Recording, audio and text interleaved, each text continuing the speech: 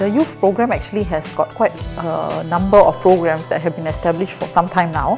What we did was actually to strengthen and enhance the program further. And this was based on feedback from our partners in the community.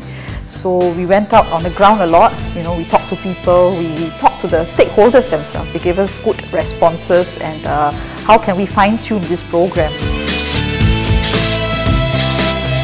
For us, this takes things at two levels. One, you have the proactive programs where we try to develop youth potential through mentorship, through empowerment programs. Whereas some other programs, on the other hand, are more preemptive. So in the sense that we talk about youth in action, we handle youth at risk, where we try to bring youth who are out of school, or those who are on the brink of potentially getting out of school, to help them stay in the education system.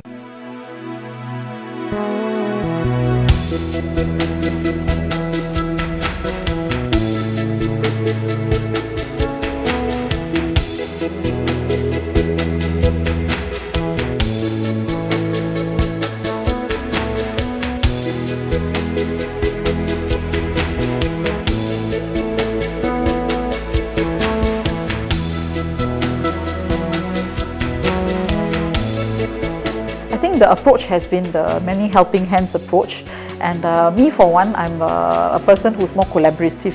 So we've actually got many partners in the community and Malay Muslim organizations as well as others, and I think this is important because we cannot always be doing all the things by ourselves. So the partners are important, and I think it's got good results. Of course, we can enhance it a lot more and get more partners as we continue to enlarge the family of support that we have. AMP works with CLF for the Youth in Action program. Besides that, we also work with CLF on the Nur Drop-In Center. We have one center in Pasir Ris where youth can drop in and seek counselling. I'm very hopeful, that being partners of CLF, we are able to do more for the youth and for the community, better than if we are on our own.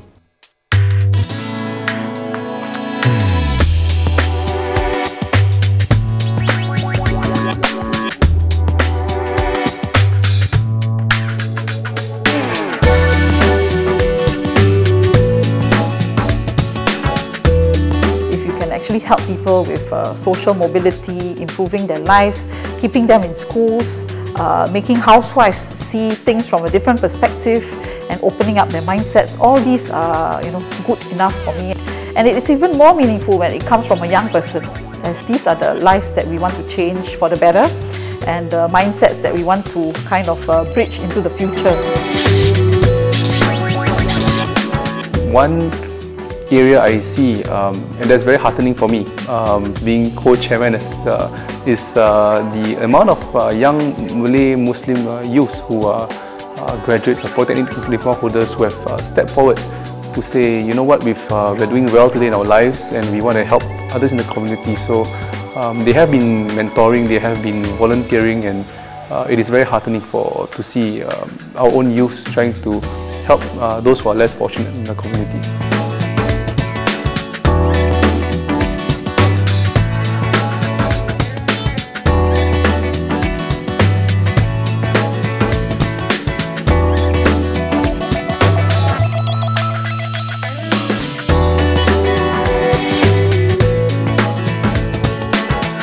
The FPE will value add the CLF in two ways. First, it will bring in new ideas. Secondly, it will bring young people into the process.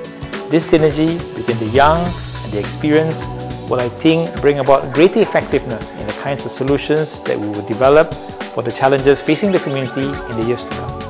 I think what we're hoping to do would be to add value to the ideas that will come up from the ground. And certainly as Secretariat to the CLF Labs, we will be supporting with in terms of fruition of the ideas, even expanding those ideas, and that's what the Secretariat is looking forward to.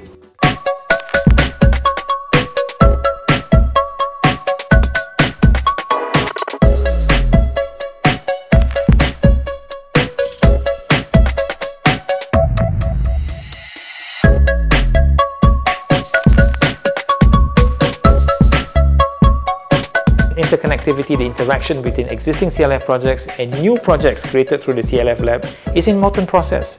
I think this is a wonderful opportunity for us to cross-fertilize ideas on both sides. And if that can happen, then we have a unity in terms of how we see the challenges going forward. Now it's up to our young people to show what they're made of. But I'm confident, given the success that we have so far for the last 1 year, that there will be a lot of suggestions and ideas from our young people who are prepared to do their part for our community.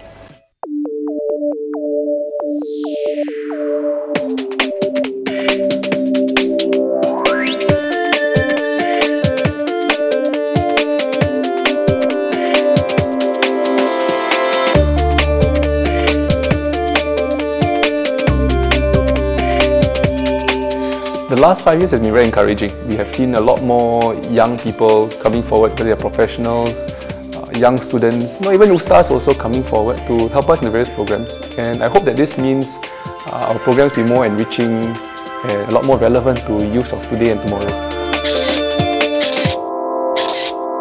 In the course of my interaction with the many youths out there, what I want to share with them is that every single one of them can be empowered, and they can do these small little things in their own small way, but yet contribute to society. And when you put all these small little acts together, they can indeed make a big impact.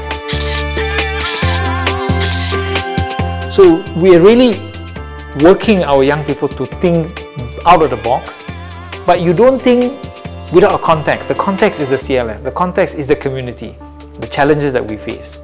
But is there another way of doing things? Is there a way in which you can enrich the process that we've had, bearing in mind the challenges of the future? So I'm quite optimistic of the future of the CLF. It is a structure that we have created, we have brought the entire community on board, and I think this process can only grow.